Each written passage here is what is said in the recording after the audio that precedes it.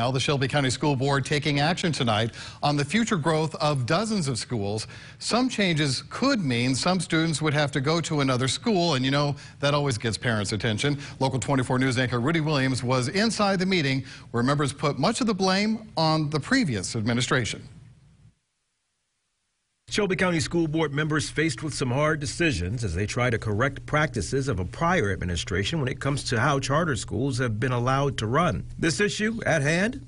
Charter schools looking to expand enrollment when academic performance has been below par or contractual terms were violated. Today we're actually talking about the actual recommendation that's been presented to us from administration and how we want to proceed. SCS board members were presented recommendations of what happens with enrollment for 13 charter schools within the district. All wanted to either increase enrollment or add grade levels, but not all met the state's success score of 3.0.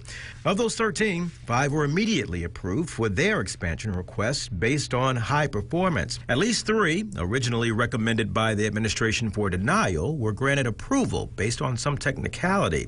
Many because the board members felt any breach of contract, such as operating over contracted student limits or with more grades, was the fault of the prior administration. And what board members didn't want to do was disrupt student schooling or split up families while righting any prior wrongs and dealing with the schools. Schools that are denied modification must comply with their charter application by the start of this 2020-2021 school year. Schools that fail to comply by the start of the school year will be recommended to have its charter revoked.